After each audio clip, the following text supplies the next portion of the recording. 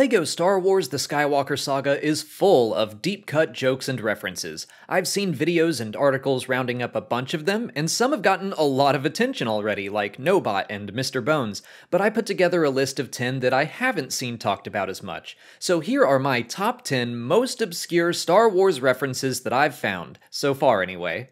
Number 10. As Rey and Finn steal the Millennium Falcon in The Force Awakens, Rey can be seen reading a blue instruction manual of sorts. That's a real book from Haynes, a company that publishes actual workshop and repair manuals for cars in the real world. But they also have the occasional fun with fandoms. They've got a manual for the DeLorean from Back to the Future, the Enterprise from Star Trek, and they've done 2 editions on the YT-1300 modified Corellian freighter that is the Millennium Falcon. They've also done books on the TIE Fighter, Rebel Starfighters, and the Death Star.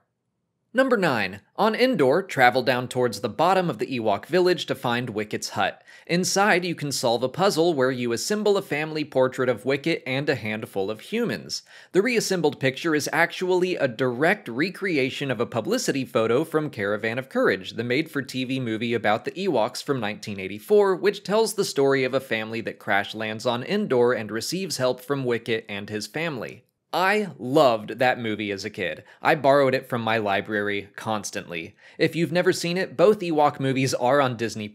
They're not great, I'll warn you. I probably drove my parents insane watching it so many times, but it still holds a warm place in my heart, and seeing a reference to it in the game gave me the biggest smile. Does this appearance make the Tawani family canon? I wouldn't go that far, but it certainly doesn't hurt. Number 8. In the mission You Reap What You Solo in The Force Awakens, you can find the Ark of the Covenant on Han Solo's ship. That's fun on its own, but you might be saying, wait a minute, this isn't a Star Wars reference, this is an Indiana Jones reference. Well, fans of the Clone Wars might know that there is a Star Wars version of the Ark of the Covenant seen in the episode Liberty on Ryloth. Made by the Twi'leks, it was stolen by the Separatists. But let's keep going. The Force Awakens Incredible Cross-Sections reference book says that Han's freighter, where we find the Ark in the game, has a locked cargo module marked with the number 9906753. Han and Chewie never found out what was inside. That's the same number that marks the crate that holds the Ark of the Covenant at the end of Raiders of the Lost Ark. So it stands to reason that Han's freighter had the Ryloth Ark in it. And now we have finally found it and destroyed it. For a mini-kit. That's worth it, right? Number 7. In A New Hope, in the mission The Best Laid Plans, you have to get the Death Star's elevators working again. While you do that, a frustrated Imperial officer whines about them being down over the intercoms, and he will eventually complain about being unable to reach the Hard Heart Cantina. That location on the Death Star was first created for the Legends novel, Death Star, and was said to be a popular spot for Imperial officers. After you get the elevators working again, some stormtroopers say they should hurry up and get there before they run out of trays. I think that's a bonus reference to a joke from the comedian Eddie Izzard, who wonders what eating on the Death Star must have been like. Number 6. You can unlock the Rancor Keeper, Malakili, as a playable character. To do so, he sends you on a mission and talks about his beloved Rancor Patissa.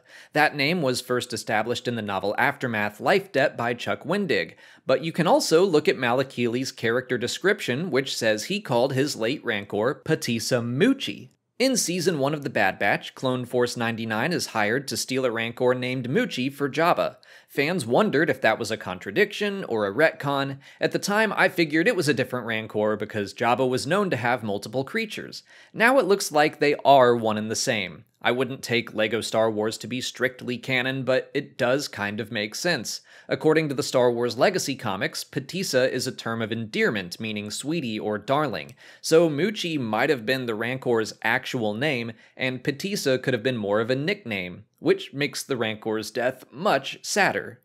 Number 5. In the final mission of The Rise of Skywalker, Be With Me, as Rey fights against the Sovereign Protectors, Palpatine claims he wanted to name his granddaughter Kira because he thought it sounded cooler. That's a behind-the-scenes reference to the development of Rey's character.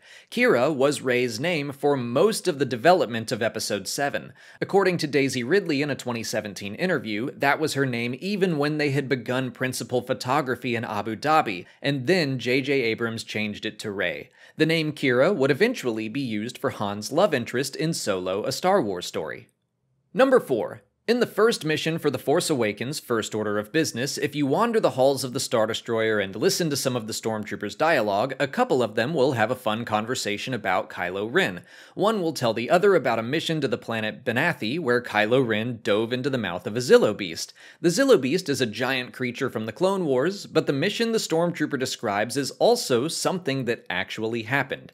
You can read about it in the Kylo Ren issue of the comic Age of Resistance. I love a good obscure comic reference, which you'll be able to see because the rest of this list is all obscure comic references.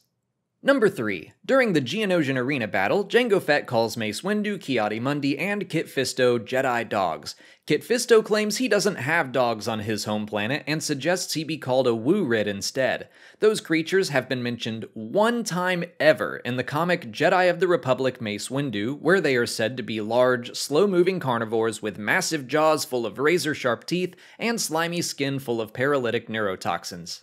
It doesn't sound like Woo-Rids are very dog-like, but I suppose it's the closest thing the planet Glian Selm has.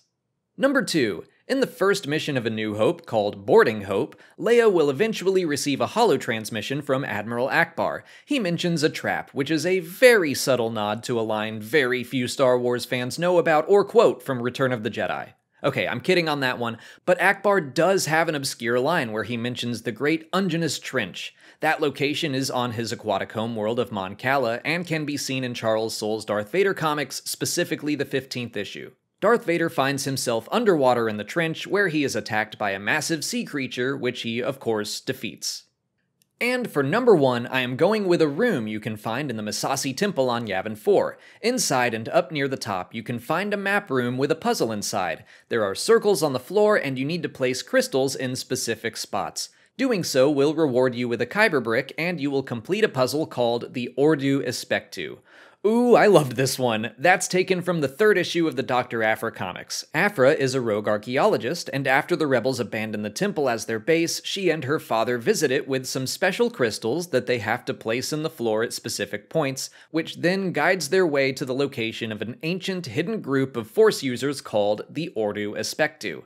I love the Dr. Aphra comics, and seeing a nod to them was not something I expected when I started playing LEGO Star Wars The Skywalker Saga. And those are my top 10 most obscure Star Wars references in the game. So far anyway. Maybe I'll do another list as I continue exploring in free play. I'm sure there are plenty more to find. Let me know your favorite obscure Easter eggs in the comments. If you haven't already, please like this video, subscribe to the channel, follow us on TikTok, Twitter, and Instagram, and consider checking out our Patreon page. As always, thanks for watching, and may the Force be with you.